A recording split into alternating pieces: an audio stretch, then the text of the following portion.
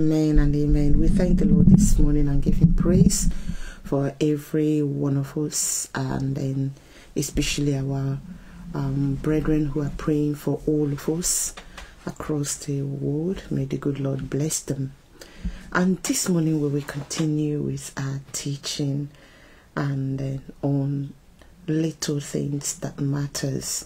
We started it yesterday, and so that it was more than what we thought, so we said there's no need hurrying it, and this morning we will nicely go into it and then finish up the remaining things that we didn't share. So yesterday we said quite a lot on the little things, what makes meaning to people. They are quite little, they're not huge, they're not things we get every day on our pulpit. Right now, that if people have itch ears to hear, so to say, they want to hear the big things, the miracles, the I don't know what they want to hear from the pulpit. Oh, that message was great, I've never had that. But the little things written in the scriptures that mixed fellowship, we miss them. And that's why sometimes it looks like brethren can't stay together, complaining, strive among us, and then inconsistency, not growing, because people didn't see those things as things that really matters. And at the same time, they are the concretes that holds the building, or that keeps the building firm.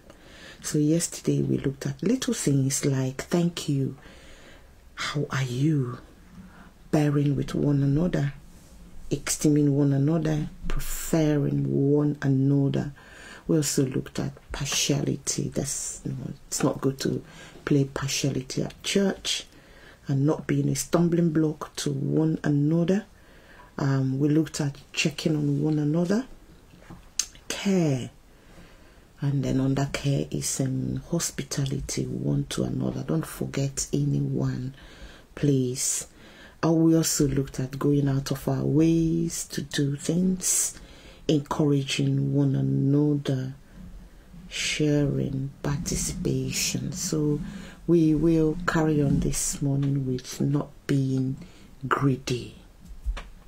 Not being greedy. Greed destroys fellowship. Families, friends, colleagues, those who are greedy. Some people by nature are greedy, and some know situation makes them greedy. And some people are greedy, but they don't know they are greedy at all. The Bible says in Proverbs 15, verse 27, he that is greedy of gain troubleth his own house, but he that hated gifts shall live. And Paul wants both Timothy and Titus of the qualities of those that will be ministers, will be bishops and deacons. In 1 Timothy 3:3 says, not given to wine or striker, not greedy or filthy lucre, but patient, not a brawler, not covetous. So these are the things stand out very well. Some people are quite greedy, they all want it to themselves. Greed can be seen both physically, spiritually, socially, everywhere. People think, oh, I get this title and title and title. You are the leader of the prayer team, you are the leader of the choir, you are the pastor, you are everything. And then some think it's zeal, it might be just greed to get everything all to themselves, loom very large. Also greed in families, greed among friends, and in the fellowship. If something is kept, you want it all to yourself. Greediness is not good. And here the Bible says, not brawlers, not covetous. One who is covetous, you just want everything to yourself. Everything. The Bible says in Hebrews 13:5, let your conversation be without covetousness. Covetousness can destroy. And you can ask me how. In a meeting, in a church, there's food out there, and someone comes, you want to have everything. Oh, you love chicken, that's fine, but look behind you, there's a queue. So there's no need being there because it's buffet to pick up all the chickens on your plate and you like chicken. Nah, greed, covetousness, some competition in the church of the cars. So because A has bought a Jeep, the next Sunday you come with one. So there's competitions. These are the things we see today. And then in such places, covetousness and greed takes over. People come to church to show off their beautiful suits, their wonderful laces, their expensive shoes and bags, and their wonderful cars. You see some brethren, they take up all the jobs. They have 4, 5, 6 jobs. The reason of keeping those jobs is not just to pay their bills and then eat food and enjoy. It's to compete, because brother Barcelona has got it. Because of that, Sister Malaga wants to get it. Such things. Covetousness, greed. So you see them going on and on. Some people can't even, they don't know themselves anymore, because they just want to get this, get that, get that, get that. If you come into their house, whoa, you can open up, what do you call it now, a shopping complex. Just getting and gathering. They can get from everyone. So that shouldn't be so. They're the little things. It destroys a fellowship because it brings competition. It makes others to murmur. It makes others to complain because you want everything to yourself. Greed, covetousness. It matters a lot. Amen. Another one is forgiveness. Little things that matters. And be ye kind one to another, tender-hearted, forgiving one another, even as even as God for Christ's sake hath forgiven you. This is quite very daunting. It's easy to preach it, but to leave it out is where it counts. And you might ask me, oh, Pastor Grace, but this person, as we said the other day, is a serial offender. Yeah, that's, where the work is. The offenses will be coming. Will you be angry? Of course. Will you not be happy? Of course, that is it. But what do you do there? You then have to pray for yourself. I do pray for myself. When things happen, I pray for myself. I say, Lord, help me. Lord, just put my eyes away. Lord, it's me that is the main person that I pray for, and then pray for that person. But the first person to pray for is me when I get offended, because I'm the one that the root of bitterness will spring up. I'm the one that will be defiled. So you have no option. Yeah, you are not happy with what has happened. Yeah, believe the Lord. He will take it away. Amen. And you carry on with your normal life. It's the grace the Lord has given to us. But when we continue with it, I tell you, it could be quite very disastrous. It's not good. It affects everyone around. And then people don't talk to each other. They don't see each other. And then they remember. It's quite very hurtful. It's a hurtful situation. Don't get me wrong. It's quite hurtful. So I'm not like, oh, just forgive, just keep going. People are not real when it comes to that, and that's why they're not healed. When you're real with life situation, you will be healed. But when you're not real with it, trying to brush it under the carpet, it will remain there. Be real with it. This is an offense. I don't like it. Speak it out. Say it out. And deal with it and live it. Amen. Don't be afraid to deal with it. If you're afraid to say, oh, I forgive and let go, and it's really hurting, it will be there. It destroys fellowship. And then it will divide us, we will not be one. So drastically as it has come to defile, deal with it. And the Lord will give us the grace. Forgiveness is not an option. When Jesus said 70 times 7, 450 times, we muse at it and we say, oh, how can, and it's real. It can't come that much. If Satan really wants to push you to the walls, it can't come that much. But use that scripture to, be strong. Amen. And then carry on. We will overcome. You will overcome. In Yeshua's name. Amen. Another little thing that matters, or that matter is, your yea be your yea and your nay be your nay. Telling the truth. Telling the truth. The Bible says, confess your fault one to another and pray for one another that ye may be healed. Confess it. Make sure you say the truth from the inward part. Don't keep back. Ephesians 4:15 say, but speaking the truth in love may grow up into him in all things, which is the head, even as Christ. Please, let's tell each other the truth. There's nothing that breaks fellowship when you realize that a brother or a sister is living in falsehood. When you realize that they are not saying all the truth, it can destroy trust. It will melt actually the gold that was so solid between two of you. So please, brethren, in whatever you are doing, remember nothing is hidden under the sun that cannot be revealed. As things are, leave it that way. But then anyone who tells lies will not make it to heaven. So deceiving at church is not right. And some people don't tell outright lies, but they make it. Right? When you know what is right and you don't want to say it, then that's the people of the world. Right? The day to take counsel, they absent themselves. They know the truth, but they don't want to be seen as saying it or not saying it. It's a lie.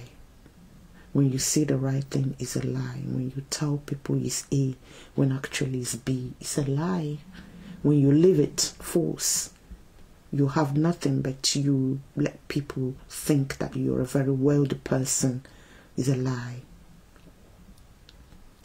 If you're not gifted and then you fake it and try to pray louder than every other person, speak in tongues when actually it's a fake tongue, is a lie.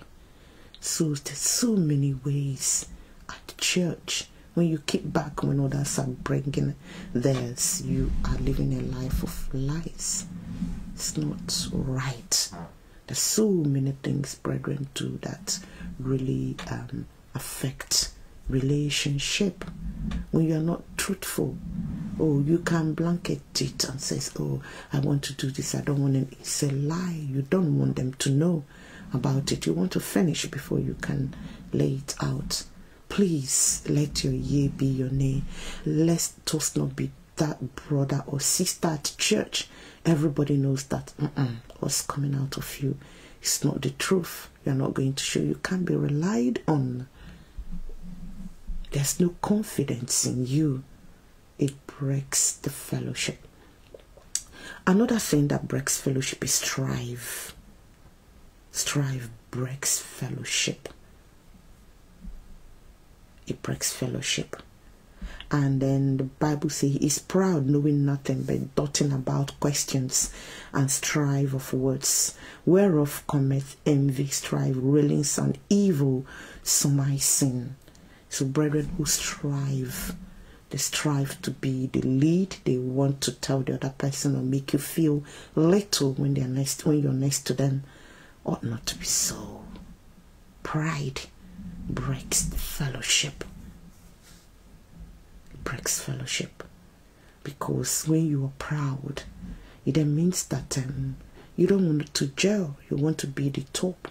That's for the people of the world. Is that not what we're seeing these days all over around our nations? Is pride of life. People get up there. They don't think they will ever die. They love the world so much. They make themselves God. When you're a proud person, tell yourself you're competing with Elohim. That may be too hard. Yeah, exactly. Because the Bible says that God will resist the proud and give grace to the humble. Pride brings about strife. Striving who will be the head, who will be the tail, who you not to respect me, I'm bigger than you. And then it also makes strife, makes you to speak inadvertently to your brethren. Hurtful words that will break their hearts. And you don't care. Just come out of you and you just move. And that's it. You say anything, anyhow, you intimidate them. Don't intimidate any brother or sister. The good ones will go away from you.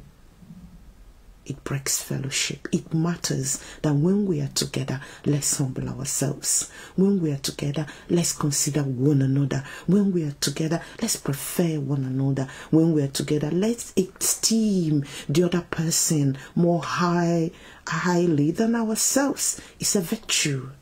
Amen.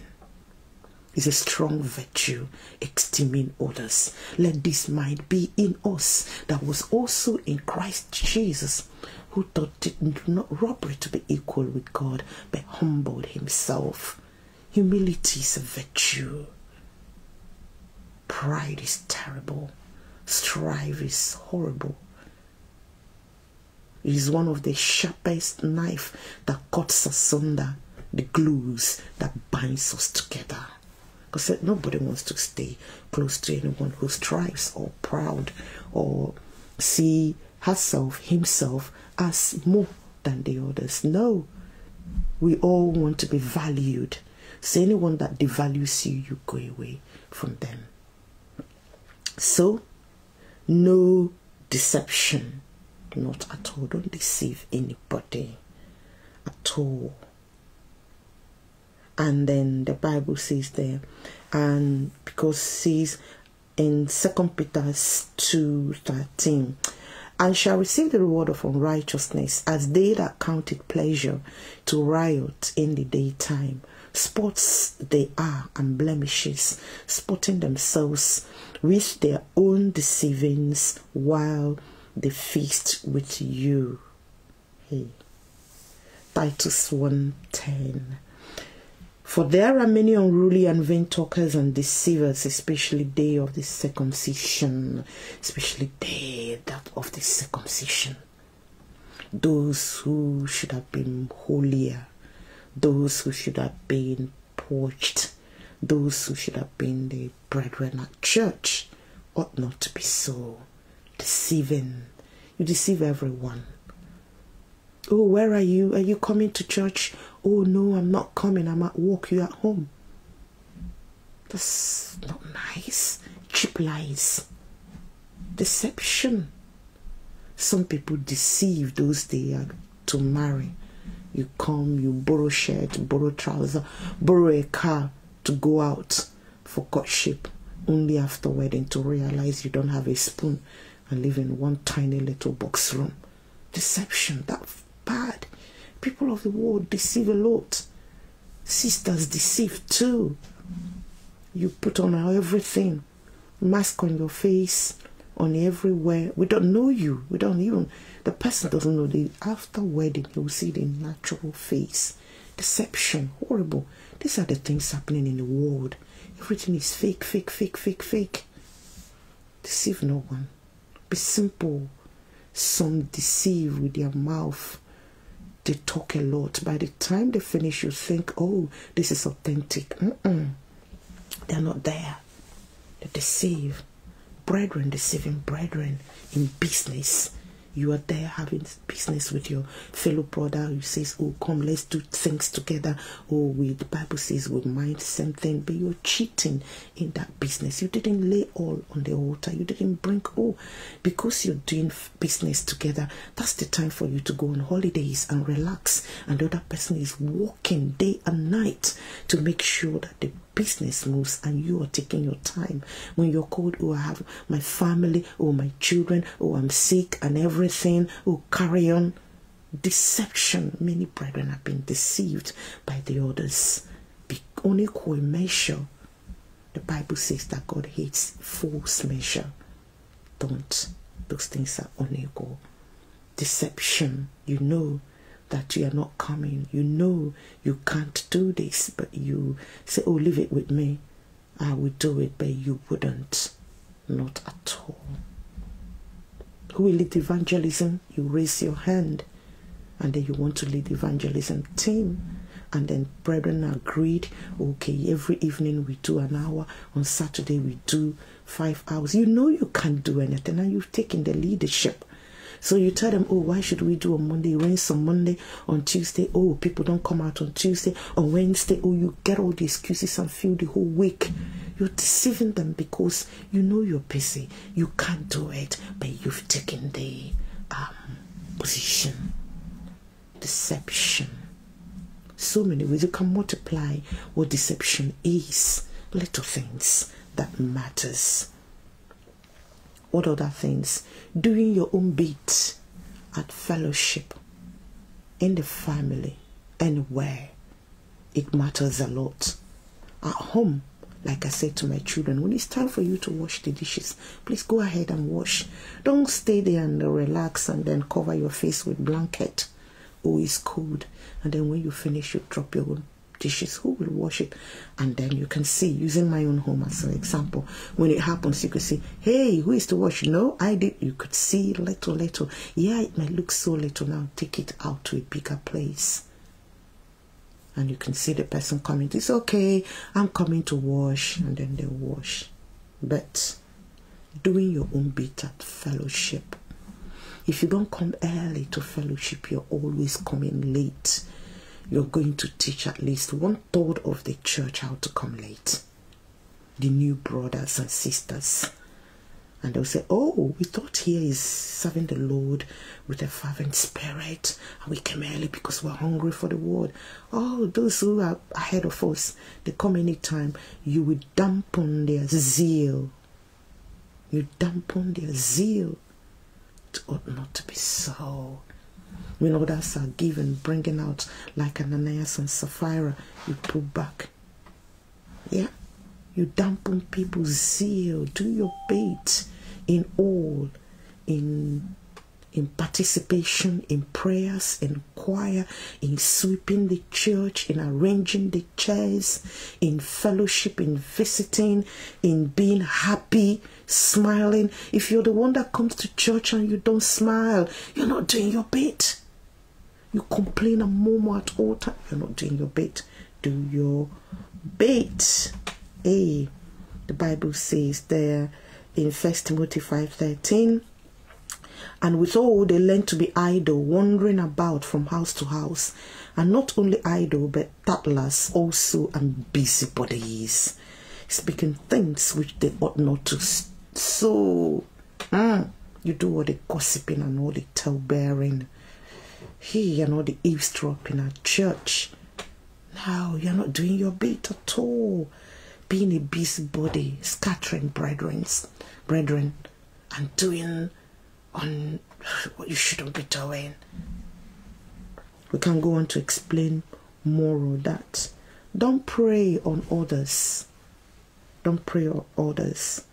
The Bible says in Ezekiel 22:27, her princes in the midst thereof are like wolves, ravening the prey, to shed blood and to destroy souls, to get this honest gain. Don't prey on others. Some people are in relationship for what they can get for the other person. It ought not to be so. It's not a good way. You know, some brethren are there. They get all they can from you. They come in, they come to your house, they eat, they borrow from you, they don't pay back what they have borrowed. They make you do this, they make you do that. They know what to say, especially taking advantage of our hospitable brethren, those who have a good heart. It ought not to be so. Don't prey on them. Also, in attitude, don't prey on the weak ones among us, taking advantage. Lustful brothers, lustful sisters who prey on the weak ones and defile them. Don't do that. Those who prey and take advantage of others who are vulnerable at church, Anybody who you are, whether you're a pastor, an evangelist, an apostle, ever, ordinary brother or sister, make sure you're not preying on the others, taking from them, taking advantage, social advantage, psychological advantage, spiritual advantage, emotional advantage, physical advantage. Don't do that. Don't pray. There's those who are experts in doing that, and they hop from one brother to the other church, and when they are done, they move to another church, making exploitation of others. Ought not to be so. We can carry on little things that matters, and I tell you, we can talk about it. If there are some you still want me to talk about, you can put it down on the chat box and I can see it.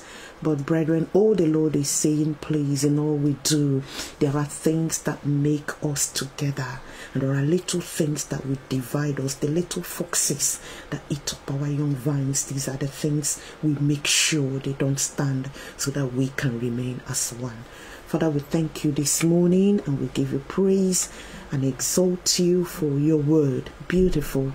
The Bible is sweet, extremely sweet, and it's life. We can sit down and talk and discuss.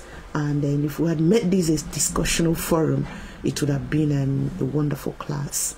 Therefore, Lord, we ask that you will speak more to us, minister to us individually, and if there's any point that we are guilty of, we repent of them. Thank you, Father, for having heard our prayers in Yeshua's name. Amen and amen.